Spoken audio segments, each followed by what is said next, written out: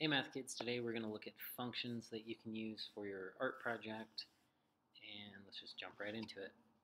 So if you want to do a horizontal line, you just say y equals a number. So this is a horizontal line at y equals 1, 2, 3, 4. You can just move it up and down. And then if you watch the first video in this series, you can see how to bind that. I guess just a quick recap, we can say like 1 is less than x is less than 5, and we get a horizontal line that goes from x equals 1 to x equals 5. Okay? Down here, a vertical line goes like that. Once again, this is the only situation where we will bind it by the y values. So if I wanted to go from 1 to 3, I say 1 is less than y is less than 3. And then I get a vertical line that goes from y equals 1 to y equals 3. Okay? And then if I want to move where that line's at, I just change the value of x. Okay? See, x equals 9 right there.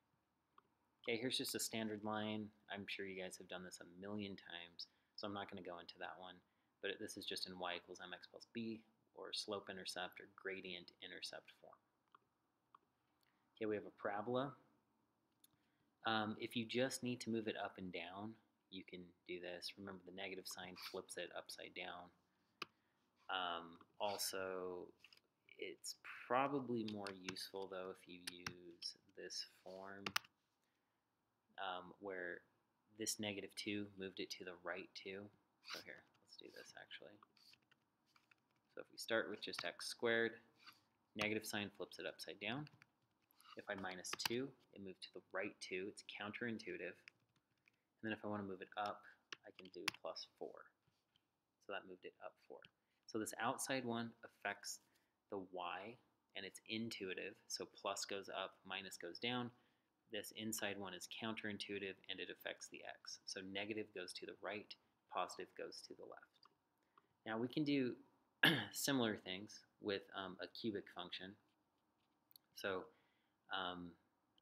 we can make it skinnier by putting a big number right here, wider by doing that. If we want to move it to the right 2, we'll do minus 2.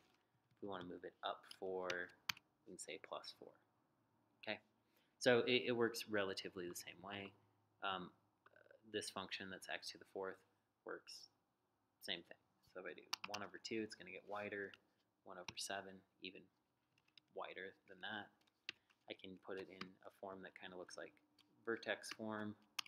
I moved it up 4, and now I can move it to the right 2. Okay, move it to the left 2 if I change it to a plus sign. Okay.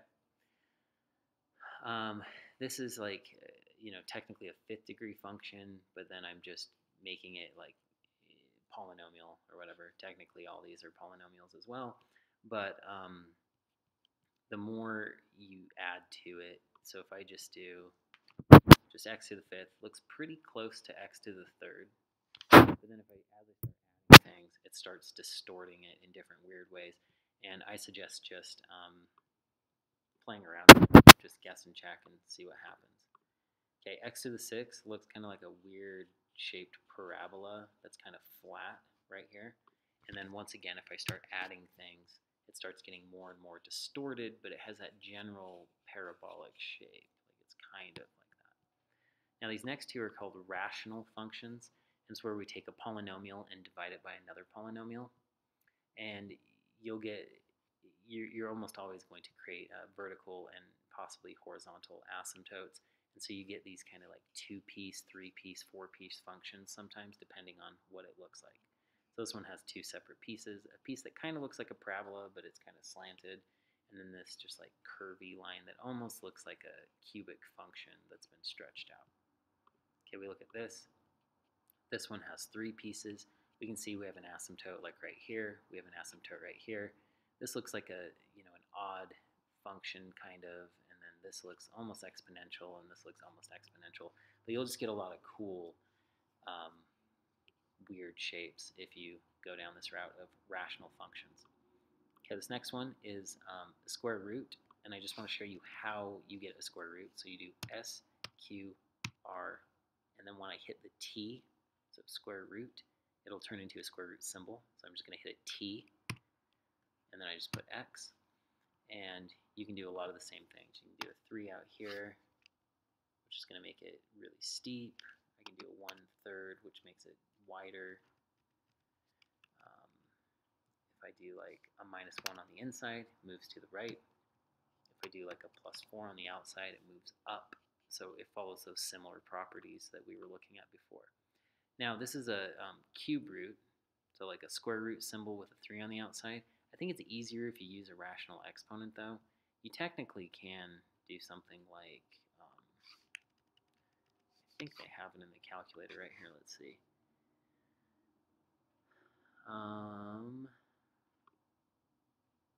Maybe they don't, I don't know. Yeah, I don't know.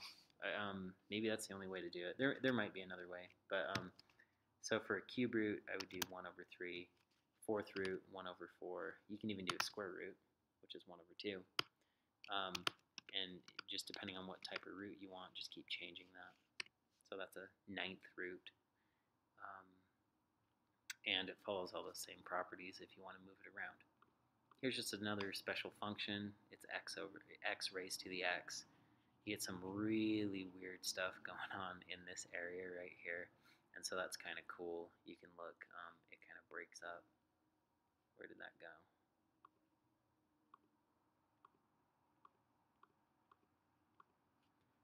I don't know what's going on. But anyway, I don't know where that went. But so you can play around with that. This kind of looks like half a parabola-ish. It's a little bit different though. Okay, now we're getting into log functions. And if you look at these two, they have roughly the same shape. So we have log of x and natural log of x. Natural log is log base e. We haven't really talked about what e is. But you could do a log base 2, log base 3, and you just get kind of different like rates of change is really all that's changing, but you get this general shape where there's an asymptote at 0, and you just kind of climb right there. This is the inverse to an exponential function. So, for example, if I do e to the x, which is the inverse, and then if I graph, I'll just change this one to y to the x. See how they're a reflection across that line when we were learning about inverses. Anyway, that's just kind of FYI. Now we're getting into trig functions, which are periodic, so it means they go on forever. So this is a sine function. And if we graph a cosine, what a cosine is if you take sine, so if you take this peak and you shift it to the left right here, then they're exactly the same thing. Okay.